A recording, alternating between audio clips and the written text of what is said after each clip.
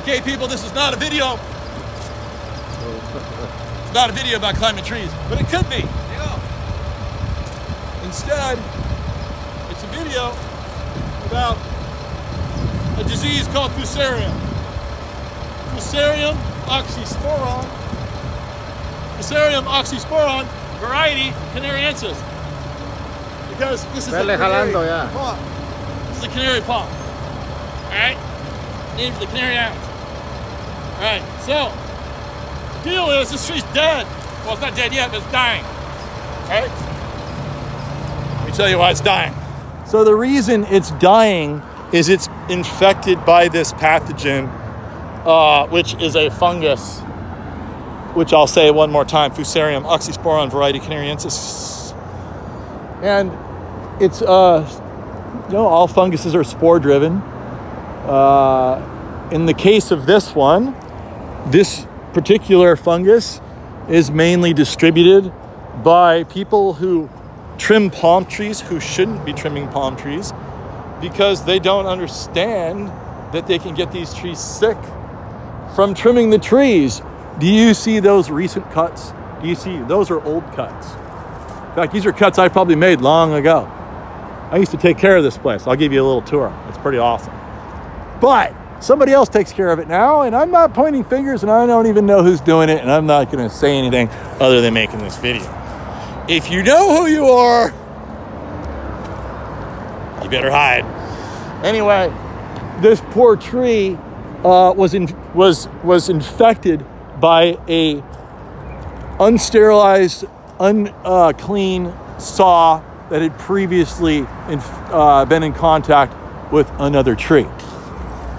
You guys ever heard of AIDS? This is kind of like that, right? So the whole tree has a vascular system. That's like the blood system of a person. But instead of sending, blood around, it's sending water and sugar. It creates sugar up in the top of the tree from photosynthesis. It draws water from underneath, and that stuff moves throughout the entire tree, and it makes this unbelievable process that creates all the life you see on this planet. So, this particular fungus disrupts the ability of the tree to deliver water. So that's why you'll see that the top will sort of be the last to die. It dies from the bottom up. What's also interesting about this disease is you can always tell which side of the tree became infected first. So you see over here, we have green lower down, right? Now, over here, it's all dead. It's all dead. And as you go around the tree some more, you'll see some of the fronds are actually perfect looking. Like, look at that one right there. That's a lower tier frond, and it looks fine. So this tree picked up this disease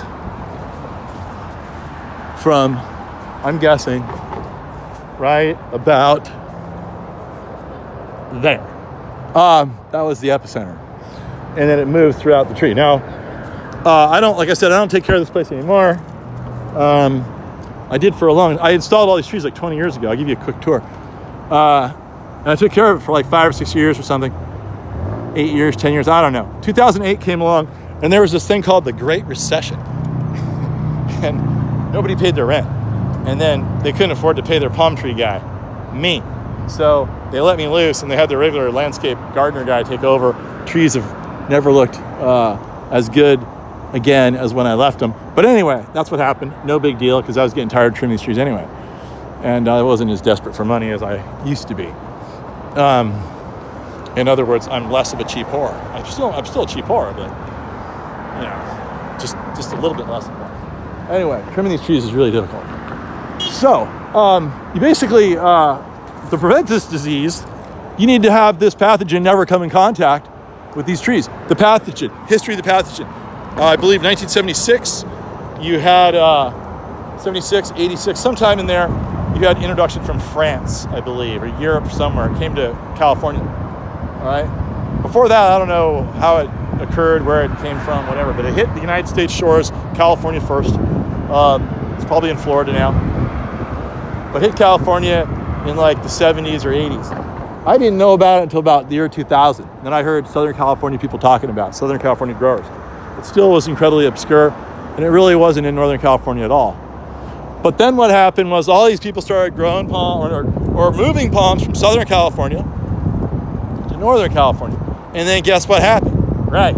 The disease followed the trees, came with the trees, got planted out. People trimmed the trees up here. They moved the disease around. Next thing you know, now we have it. So that's how, it's kind of like this thing called COVID. Started in China, and then it came here. And now the rest is history, right? So anyway, kind of like COVID, kind of like AIDS, there's a way to prevent it.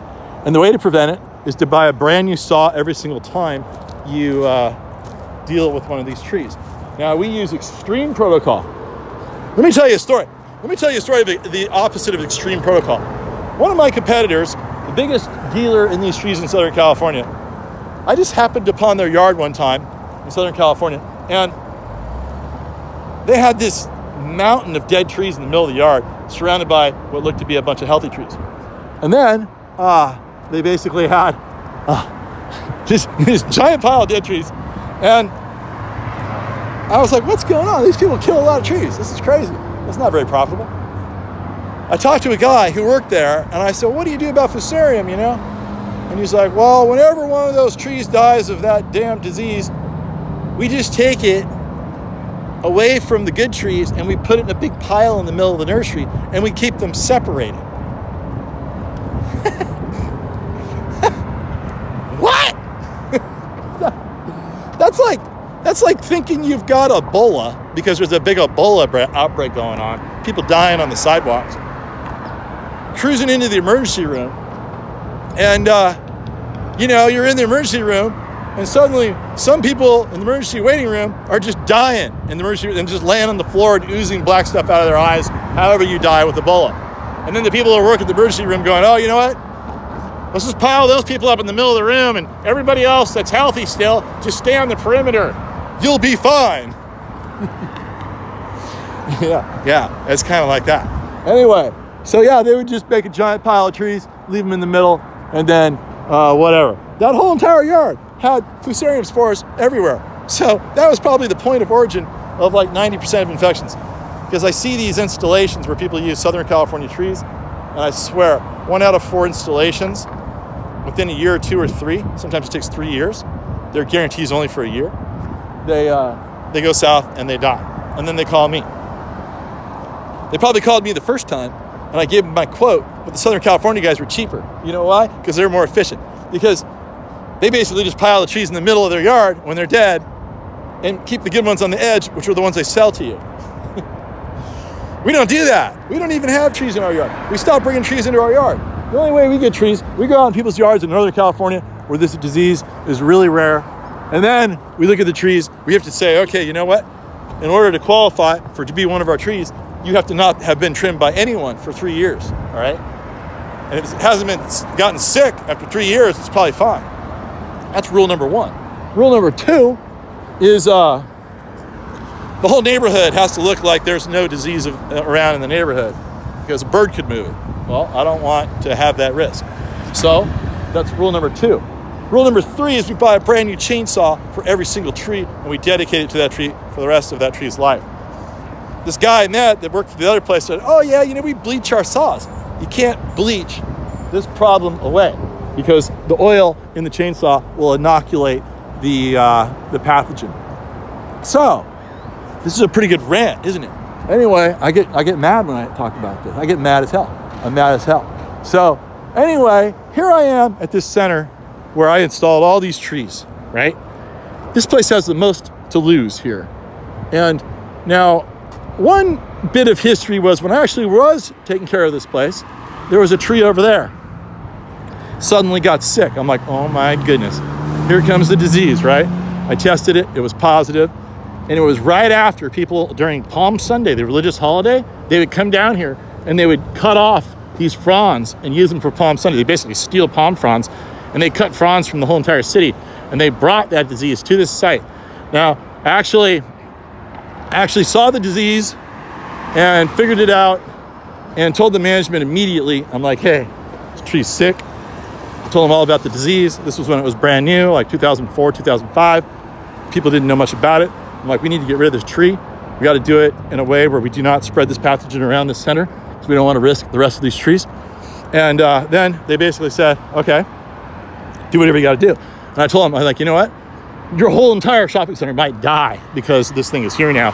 And it's because of these people from Palm Sunday coming out in the middle of the night, cutting off these palm fronds with infected pruning equipment that they infected somewhere else and brought it here. The tree was right over here. There were 2 trees here. Now there's only 1. Now, it was right next to this tree. So I immediately got a tractor that I would never use again, that I rented, because I didn't want to use my own tractor, because I didn't want to infect it. And then I basically pulled the tree out, got the whole thing out in one piece, put it in my truck, put visqueen in my truck, and then treated it like an Ebola victim, and got rid of the thing at a dump. And I did not take it to a landfill that chops it up into little bits and pieces and makes mulch out of it and redistributes it to everyone else's garden all across the world to put the disease everywhere. No, I took it to a place where they buried it forever. I've bid jobs against people who I know are sending trees to chipping facilities. Cheapest place to send them to. And they chop it all up in little pieces and they make mulch out of it and they sell it and people put it in their gardens everywhere. You see why I'm mad as hell? Anyway, so beautiful tree. There's the one that, so this one was saved. I was remarkable. I thought it was remarkable that one here could die of the disease. That one could be fine. So anyway, now you know the history of what's going on here. Here's all these trees. They've been here 20 years. And so the whole idea is, I don't even take care of this place. I don't even know who's in charge anymore. But I was driving by on the freeway one day and I looked over at this tree and I'm like, that tree looks like it has Fusarium. It was just the beginning stages. And I'm like, I got to call these people up. So there was a, look, see, there's a for lease sign over there. I got the phone number, called them up. They put me in charge of the property manager. I'm like, hey, you got a problem?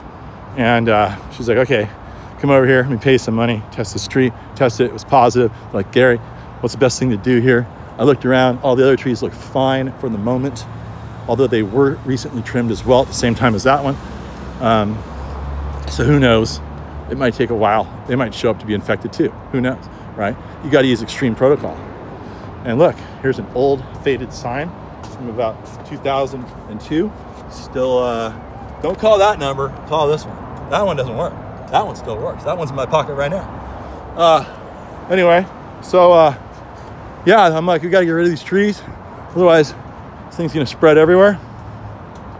And so we're going to yank this thing out. And what else do you need to know about this disease? Plant Chilean wine palms if you can. But these trees are pretty fabulous. But you can still have this tree if you manage this problem really, really well. So don't let anyone else trim your trees other than the chainsaw that I sold you or supplied to you at the time I sold you your tree. And use extreme protocol. And now the break is officially over. It's actually not really a break. They're getting paid while I talk. I told them, let's take a break. I need to tell the world about this problem. Isn't that a tragedy though? Look, the good news is this tree is so far on the extremity of this whole entire place that it's kind of pretty far away. We're gonna cut this tree one cut. We're gonna pull the whole thing down. We're gonna put it in this truck with a bunch of visqueen, take it straight to the dump in one piece so we don't create a whole bunch of dust, unnecessary dust. It probably has the pathogen in it. We want to minimize contamination of the site and everything else. And that's pretty much all I know. I got to get busy now. The sun is going down over Mount Tam right now. So it's, I mean, that new growth, it's so sad to see the way it, you know, you can see what it used to look like. It's way more than sad. It's horrifically sad. Come on, use your adjectives. I'm just really It's so sad. It is I'm really so sad. You want to be in my movie? I'm trying to teach the world not to trim these trees with infected pruning equipment. So the thing is, it at least is separated from.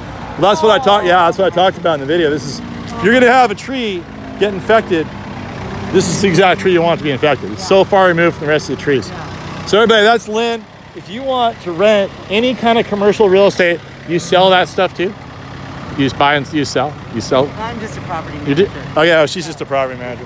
If you want your property managed professionally in such a way as to not have a deadly palm disease spread throughout your center, she is your person. Anyway, so it's Lynn who I talked to. And yeah, I'm trying to teach everybody, Lynn, about. They need to know. They need to know. It's so sad. Anyway, so the whole. Who knows how this one got it? Well. And the rest. Well, it's got those fresh pruning cuts up there, so I don't want to point fingers. I have my suspicions, but well, I mean, I have to just tell you what I see. And that's it. Yeah. But anyway, the whole name of the game here is to get this tree out without hurting that $200 no parking sign. Isn't that the goal? I can replace the sign. The light. I know. We got a really nice light up there. I promised her I wouldn't touch that. The parking sign may meet its fate today. We'll see. It's so exciting. There it is. It's too bad that we didn't get that on camera. That's what I couldn't reach with the chainsaw, and that was what was holding it up. This whole thing was being held up by just that much structural area. Look, we have a perfect hole to plant an agave in. Here's our big dead tree. Everybody was wondering how we were going to do it. Now we're losing all of our fans, and I didn't get it on camera. But this is testament to how strong these trees are, because they're so strong that they have to withstand hurricanes, right? And look, I cut around the whole entire thing, and this tractor and this crane couldn't pull it over for an extremely long period of time. And finally, after like half an hour of more cutting, we got it done. We want to make one cut because we don't want to just put sawdust like as much all over the place. We want to limit it. And look, we saved that sign, we saved that sign, and we saved that fire hydrant right there. I think it was a success. Now we just got to put it in this truck right here. That's a good question, Lynn. I'm gonna pick that bad boy up. I'm gonna put it in the truck. We're gonna cut off all those fronds and put it underneath it, and then we're gonna clean up. We're gonna roll down the road, and I'm gonna wait for a check to come in my mailbox. Absolutely, a big one, very fast. Yeah. No, yeah. Well, so then there's a beer in your future. It's tonight. Yeah, after I get the beast home. They don't like it when you drive these trucks with with a breath of anything. So then where can you take this? I have to take it to a basically a landfill that will bury it. A lot of places will actually chip this stuff, and then they send it out to gardens all over the area. And then guess what happens? Then it infects every single other Canary Island farm on my property. Yeah. So I know I've done jobs for removals where I bid against guys where I know they are chipping it up and sending it to recycled places. And owners just don't. And that's really irritating. Owners just don't know. That's like hiring someone to come to your house and clean up all your stuff, and you give them all your garbage to take to the dump. And then you drive into work one day and you get halfway to work on the side of the road and you see all your stuff dumped on the side of the road. Has that ever happened to you? It happens to people and it ends up back there. Oh yeah. Yeah, you're the dump. Yeah. And then we have to take the dump. Anyway, so that was phase one of getting rid of this stuff. Very good. Well, here I am in beautiful Mill Valley. One of the most picturesque places around, and certainly high rent. Quite a bit higher rent, actually. And why am I here videoing this? Well, yeah. See, you thought I was lying. Always get the receipt from the guys that are taking your stuff to the dump. Because otherwise you never know if it actually ended up in the dump. You can see like it might end up here. Yeah, looks like they forgot their lunch. And down into the ravine where it doesn't belong. So, you know, when you get a guy or a girl who's like, yeah, I'll do that job for $50. I'll haul all that stuff away and take it to the dump for $50. And you're thinking, dang, I haven't been in the dump in a long time, but you'd think it would cost more than $50 to dump this stuff. And then you say, well, is that going to cover the dump fee? Oh, yeah. And some other guy bids it at $250. Go with the guy at $250, right? Or make the first guy show you the receipt before you pay him. Just saying. Just trying to keep it real.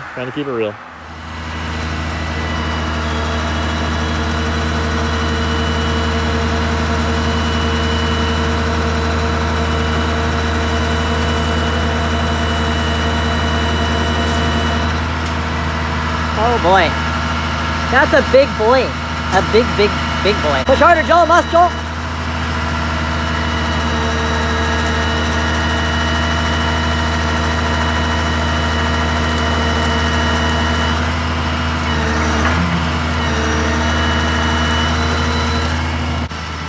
This has been a public service announcement of Golden Gate Palms. Any of the views and opinions that have been expressed here are purely what we believe. And that, my friends, is, as my beloved father used to say, how the cookie crumbles.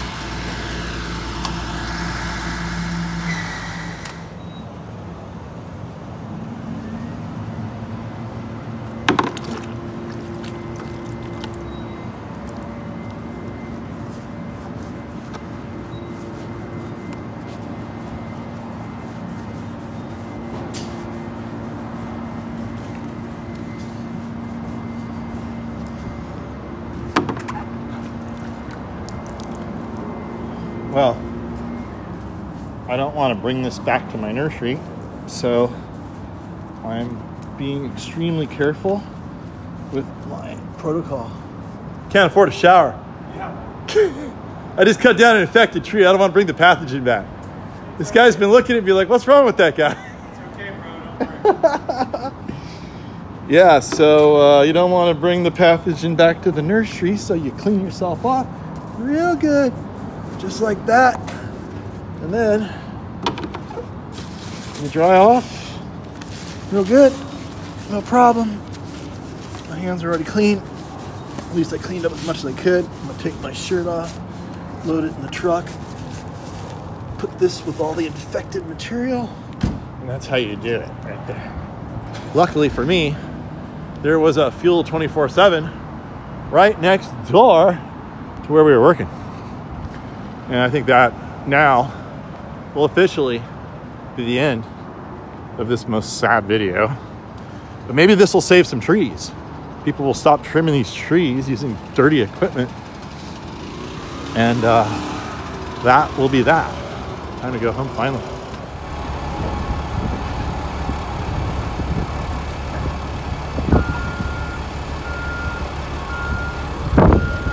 So, I want to prove to you that I'm not mulching this thing. I'm not sending it back out to the world in compost. I'm sending it to a high hazard. Well, not high hazard. They're just going to bury this out here. Look, I'm out here in beautiful Vacaville. This is the Vacaville dump. This guy's going to try to kill me. Oh, no. Oh, no, he's not.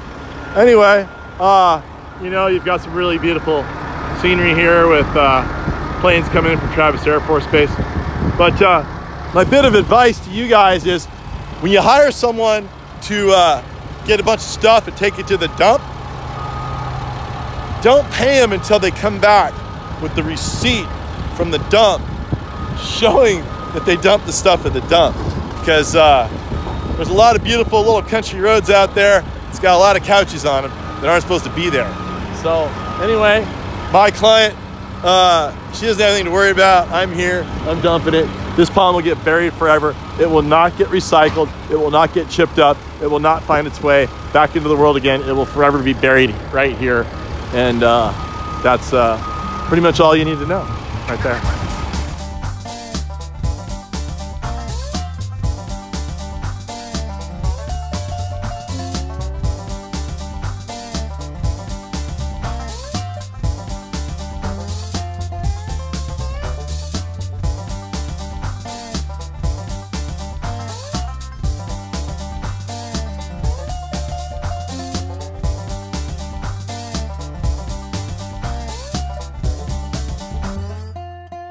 Please sterilize your pruning equipment before you prune your canary palms, especially your canary palms. You should do all of them that way. It's going to make for a better, prettier, more tropical world with less palm tree death. And that is the end of the end of the very sad but informative show. Don't let your palm tree end up like that. Don't do it. It's not worth it. Okay, so actually, the show is not quite over just yet. We have one more thing to do. I'm in a secret, undisclosed location. I have to keep it secret. I don't want you coming here because I like to come here and swim, you know? Sometimes I don't like to wear my clothes. That might freak you out. So anyway, what do we have to do? One more order of business, right? Well, everything we touched that palm tree with is contaminated, including my shoes, my shirt, everything. I basically went home barefoot the other night and took my shirt off. And so I'm obviously going to wash this, but I'm going right by the river. First, before I wash it, I'm going to wash everything, you know. And even today, I was fooling around with that tree at the dump. And I was wearing, well, shoes and all kinds of stuff, right? So let's just do it. Let's just do it. And of course, I myself was there. So that gives me a really good excuse to get wet. And you're going to want to see what I do with that truck right there. You're not going to believe it. But right now, decontam. Okay, so don't misconstrue this. Many of you know that this fresh water will not kill the spores from the tree that may have come in contact with these things. However, there's an enormous amount of dust on these things from the tree, and at least I'm getting rid of that. So I'm getting rid of like probably 90% of the stuff. We'll probably soak all this stuff in bleach, and we, of course, sweep out the truck somewhere where it's far from my nursery, and somewhere where there's no canary palms. Like here, look, do you see any canary palms anywhere? No, they're not here. And I got to believe that, you know, wherever this water is going to go, it's going to be, they'll be dead by the time they get to a canary palm. So anyway, there's only one more thing to do here.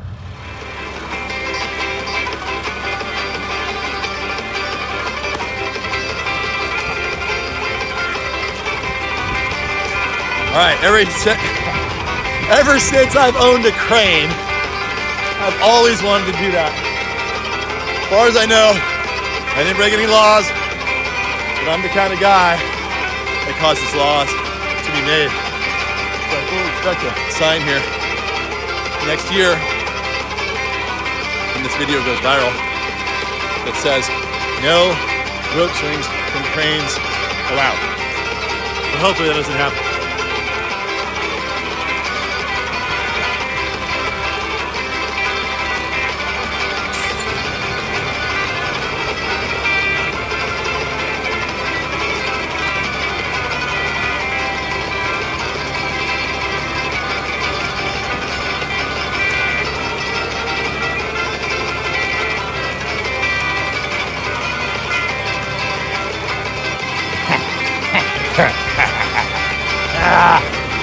Yeah! Oh yeah! Oh yeah! Oh yeah! It's like Cal Worthington, you know, you gotta do some cool advertising for your company other than just talking about plants. Here's Cal Worthington and his dog Spot. If you need a better car, go see Cal. For the best deal by far, go see Cal. If you want your payments low, if you want to save some dough, go see Cal, go see Cal, go see Cal. Any model, any make, go see Cal. Give your pocketbook a break, go see Cal. Save some money, save some time, save a nickel, save a dime. Lower prices every time, go see Cal. Put your lockies on the blink, go see Cal. Maybe later than you think, go see Cal. 1,000 cars push to choose, let him drive away your blues. Go see Cal, go see Cal, go see Cal. Lowest payments in this town, go see Cal. For the lowest money down, go see Cal. It's a giant supermart. Save a bundle, play it smart. From the dealer with a heart, go see Cal. If you're little short of cash, go see Cal. Trouble's over in a flash, go see Cal. The down payment he'll arrange. Get a 10-day trial exchange. Go see Cal, go see Cal, go see Cal. If you want more for your trade, go see Cal. Better deals are never made, go see Cal. If you need a car or truck, if you want to save a buck, if you want to change your luck, go see Cal. If you want a better buy, go see Cal. satisfied, go see Cal. Give a new car to your wife, she will love you all her life. Go see Cal, go see Cal, go see Cal. If your axle is a sagging, go see Cal. Maybe you need a station wagon, go see Cal. If your wife has started nagging and your tailpipe is a dragging, go see Cal, go see Cal, go see Cal. Long Beach is where he's at, go see Cal. Hey, that dog looks like a cat, go see Cal. When you go out to the lot, better watch out for old Spot. If he gets a little hot, go see Cal. If you're looking for a better set of wheels, I will stand upon my head to beat all deals.